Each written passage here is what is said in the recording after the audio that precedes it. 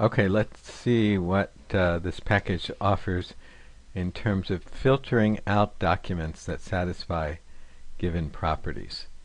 So we might want to just select certain documents, like I might want to just have certain tweets or that have a certain set of keywords or something like that.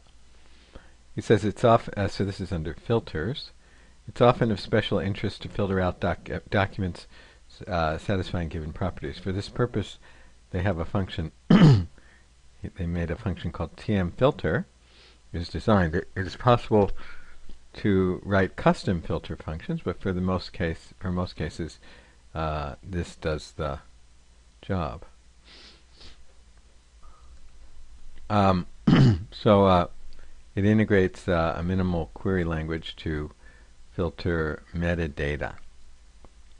So query language means like just you can put in certain requirements in terms of how you want to filter something.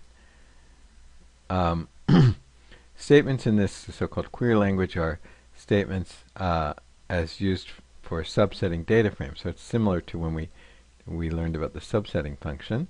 It's similar to that.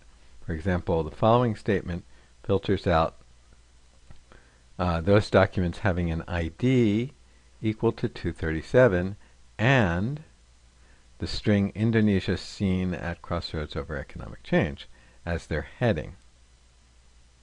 Both are metadata attributes of the text document. So ID is a metadata part of the document.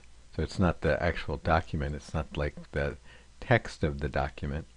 And this is like, I guess, the heading. So that's also like a meta. It's not really part of, it's not the main body of the document. So it's part of the meta data. So anyway, here we create this string. So what is this string? ID equals this, and this means and heading equals this, and then we use this thing tmFilter, which is this, and we're going to apply it to this data set, and the function that we want to apply is sFilter, and we're using this query. So this is what we're looking for: documents that have this, documents that have ID equal to that and heading equal to that. And the result is a corpus with one text document. Let's try it.